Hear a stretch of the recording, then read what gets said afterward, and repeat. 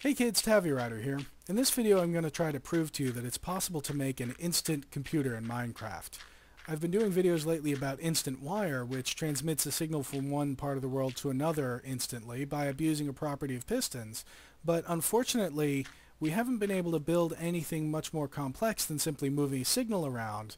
But I think that due to this amazing breakthrough by a guy named Veracity01, it's possible to make an entire computer out of instant wire and have it calculate vastly more quickly than anything you've seen before in Minecraft. Now, to prove that to you and to show you how all this is going to work, I'm going to have to break it way down to the very basics of Minecraft. What you see here are the two fundamental logic gates in Minecraft. It doesn't get any simpler than this. This is an OR gate, which is simply running two lines into each other, and so if either of the inputs are powered, the output is powered. That's an OR gate. And the other one is a NOT gate, where you run the line into a block with a torch attached to it, and the output will be the opposite of the input. Now, this is all it takes to build all the amazing things you've ever seen with redstone in Minecraft. All of the more complex logic gates, the latches, flip-flops, ALUs and CPUs, and everything else is based on just these two fundamental gates. We have pistons now, and those are able to do some similar things, but we actually don't need them because these two gates are enough. But there's a major limitation here, and it has to do with this gate on the left. The problem is that it doesn't update instantly. When I throw this lever, this does go out, but it takes an instant to do so. It's hard to see here, but if I line up seven of them in a row, you can see them changing state one by one down the line.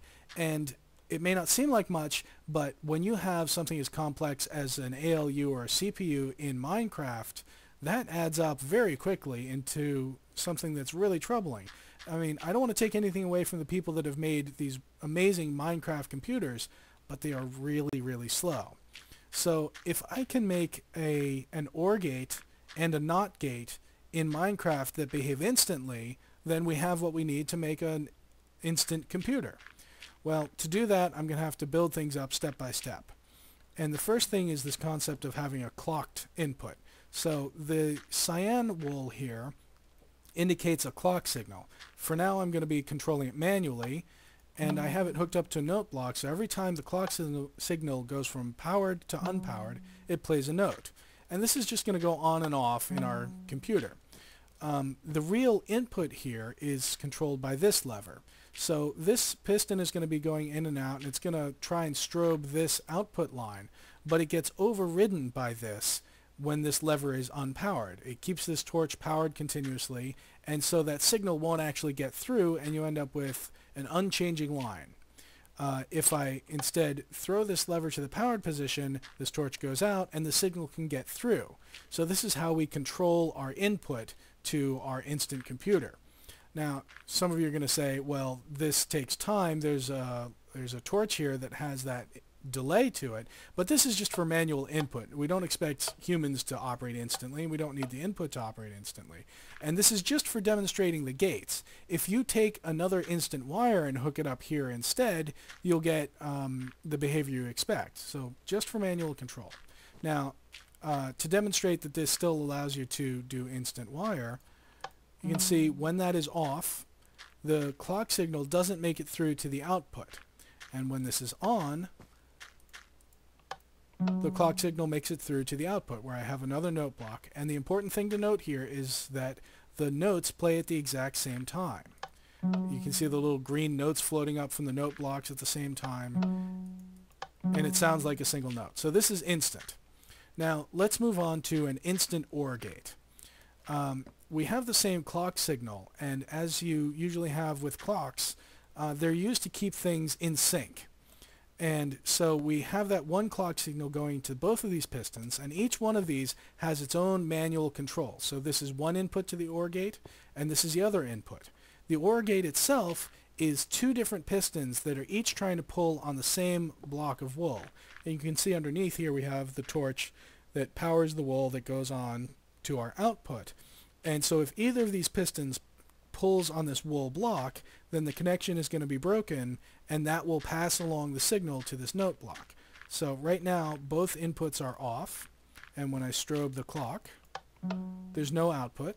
If I turn on one of the inputs, then our output block does play. The signal made it through, and you can see again it's instant.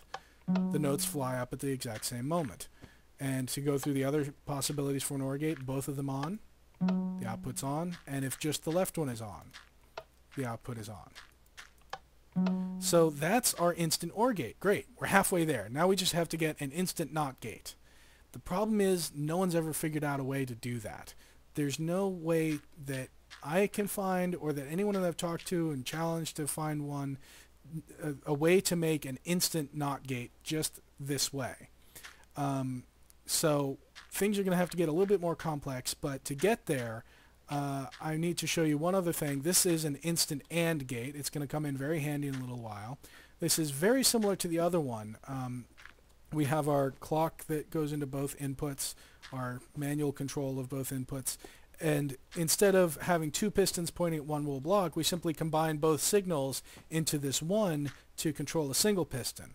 Now, because off in these cases means the line stays continuously powered, it doesn't matter if one of these is on and we strobe the clock signal, because the other one is going to keep the piston continuously powered and it doesn't move.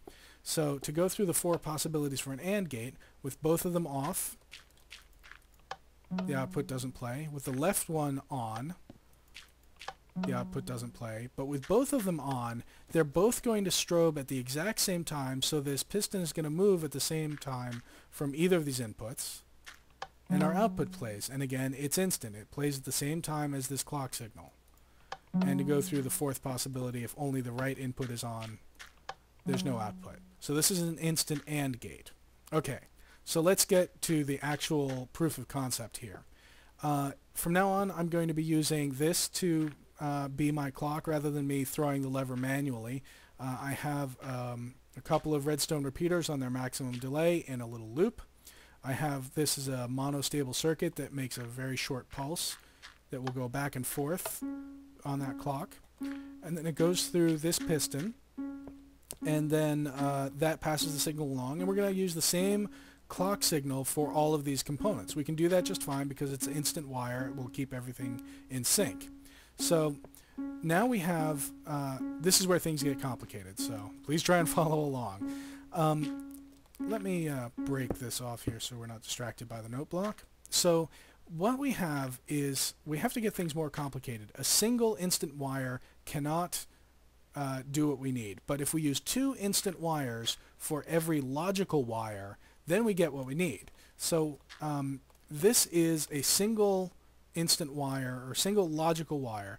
The red, the bright red wool indicates the positive input, and the pink wool indicates the negative input. So at any time, one of these two must be strobing along with the clock. So right now, the negative one is strobing, so that means our logical wire is off. If I change this input lever, now this one is forced to stay powered all the time, and this one is allowed to strobe. So our logical line is on. So if we break things up this way into positive and negative lines for our one logical line, well, that makes NOT gates very, very easy. You just have to reverse the two of them. So I just have this green wool moving it over to the right, and this green wool moving it over to the left. Now, if every logical line has to have a positive and a negative part, our outputs have to have that as well. So I have the regular blue for the positive output and the light blue for the negative output. And I have these tuned to two different notes so you can hear which one is playing. So if I hook this up, right now the input line is, its positive line is flashing, so it's on, and the output is off. The only one of the output lines that's flashing is the light blue, and it's playing the low note. So that's our NOT gate. Let's try the other possibility. If the input is off, then the output is on. So it seems kind of silly that it's just moving two wires around. You don't actually have to do this. You can just keep track of which one is which, or just change colors of wool if you're using wool to track. But that's a NOT gate, and it's instant. The exact same time that this is moving, the note is playing over there. I could hook up another note block, but that'll just make things a little more confusing later. So we have our NOT gate, but we need an OR gate that's also instant, and things got a lot more complicated because we have these split wires. So let me disconnect that and hook up the next section. This is an instant OR gate. Now remember, each input is 2 wires, so this is our right input and this is our left input. Currently they are both off, and you can hear by the low note playing in the distance that the output is off, which is what you expect from an OR gate. So if I turn on one of them, the input is on. If I turn on both of them, the input is on. And if I just leave on the other one, the input is on. So that's what we're looking for. This is an instant OR gate. Now how did I construct this? Well, I have to give credit to Veracity01. This is all his idea, the splitting the inputs and how to make this. This is my design, but it was his idea, so all the credit goes there. To make the OR gate, you combine both of the positive inputs, so the 2 red lines, through the OR gate that I showed you earlier back there. And so if either of the positive inputs are strobing, the positive output will be strobing as well. So that's the OR gate, but we have to have 2 parts. We have to have both the positive and negative outputs. So how do we do the negative? If both of the inputs are off, then the negative output is on, and we do that using the AND gate that I showed you earlier. We have the negative input from the right side and the negative input from the other side going into one piston, and so there's our negative output. So that's it. I mean, that's really it. We have our instant NOT and we have our instant OR.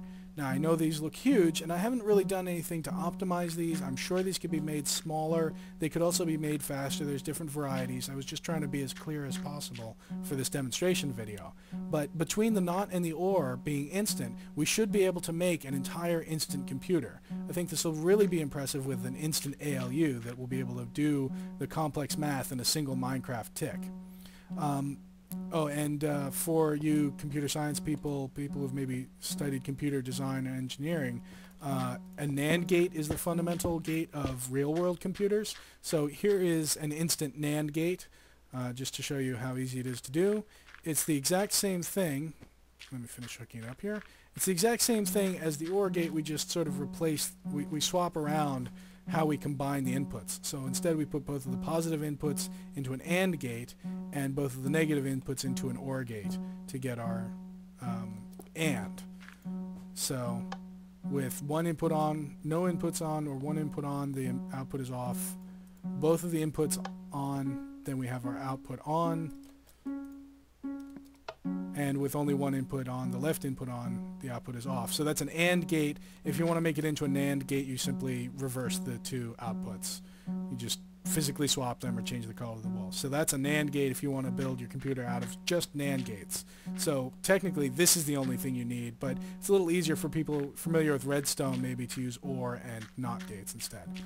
So that's everything I wanted to show you.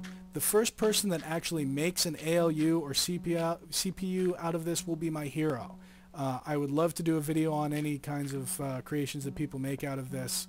And again, much credit, pretty much all the credit goes to Veracity01 for the idea. So stay tuned. I'm going to probably do more videos on this, and if this is the kind of thing that interests you, look for me on Twitter, look for me on Google+, or subscribe to my YouTube videos.